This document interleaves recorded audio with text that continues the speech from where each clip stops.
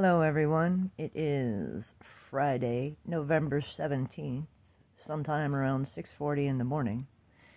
I have no laptop, so this video is featuring Larry and Abigail, and basically just their butts, unless they move around and do stuff.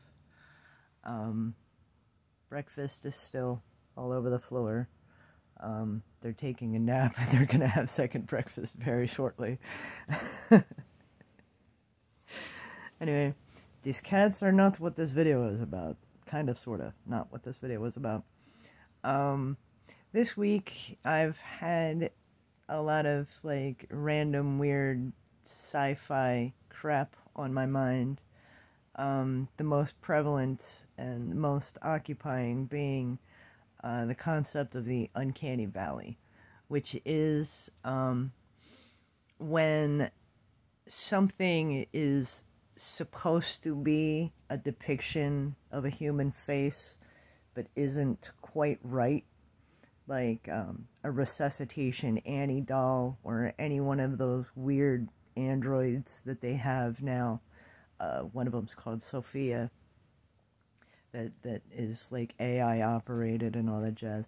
Anyway, one of my friends sent me a screen capture of a Reddit post that questioned what it was in our distant past that made us have to fear or be repulsed by things that sort of mimic a human face.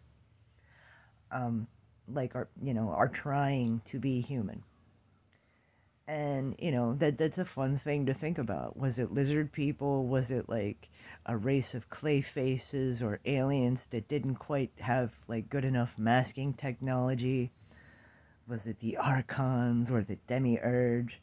What was it that we should have been afraid of that kind of looked like a person or kind of wanted you to believe it was a normal human worm baby just like you? Fun stuff to think about. And it also, like, leads me to wonder, okay, so we also have things that happen like pareidolia, which is seeing a face in random objects. Like, the front of a car kind of looks like a little mouth and two eyes with the headlights and all that jazz, and the grill. And, you can, all kinds of little faces and creatures and flow paintings all the time. And, we also have a habit as a species, humans, of taking a liking to small critters that have infantile features, like cats and little adorable ass flying squirrels, and we like little round-butted frogs. Like infantile stuff, and we take care of them like they're our children, sometimes foregoing actually having human babies to nurture and bring into the world and perpetuate our species. Yeah, it's kind of a lot. And the human brain is very strange.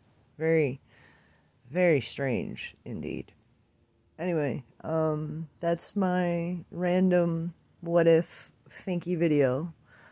I'd love to hear your thoughts, your opinions, and your ideas, and the kind of weird sci-fi stuff that you guys have been thinking about this week.